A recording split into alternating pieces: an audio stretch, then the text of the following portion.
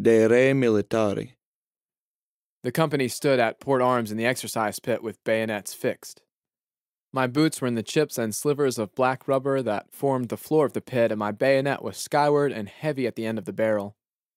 It would be hard to shoot with this thing on, I thought. We were formed up in the pit as a large square with plenty of space between us.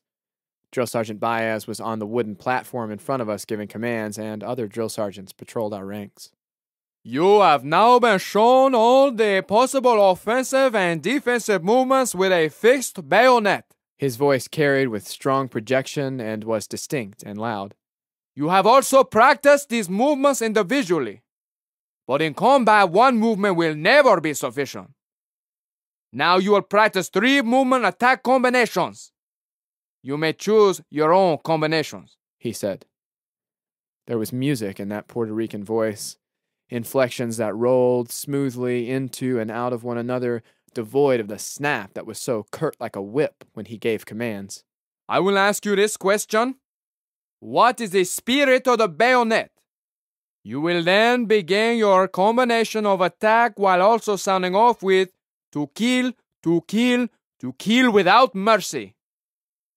Then I will ask you this question. What makes the grass grow? And you will begin a second combination while sounding off with blood, blood, bright red blood. You will sound off and will practice the killing of the enemy when he is in close. Remember, if they have gotten within range of your blade, then the only option left is to survive.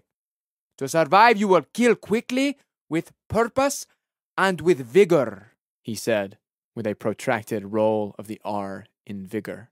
"We will continue this exercise until your drill sergeants affirm that you have learned adequately to wield your bayonets on the offensive," he said. My mind bustled through the moves we had just learned, and I decided my first combination would be a butt stroke to the head, then a downward slash from left to right, and then a thrust and hold to the throat. The music in Baez explaining vanished, and he lashed the command, "Attack position! Move!" And I threw my left leg forward a half step, angled my bayonet slightly upward in front of me, crouched, and coiled into myself like a rattlesnake. Then he let fly his first question. "What is the spirit of the bayonet?" "To kill!" I screamed and punched the rifle butt hard into the imagined face of my enemy. "To kill!" I screamed again, slashing hard down through the clavicle and sternum. "To kill without mercy!"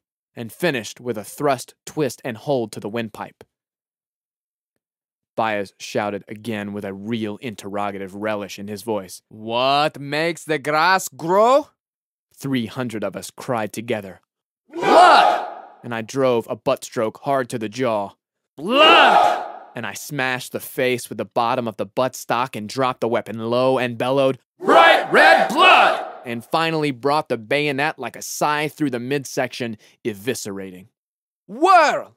Baez barked, and 300 of us faced about and were ready to fight someone else now with Baez at our back. "What is the spirit of the bayonet?" And we gave answer.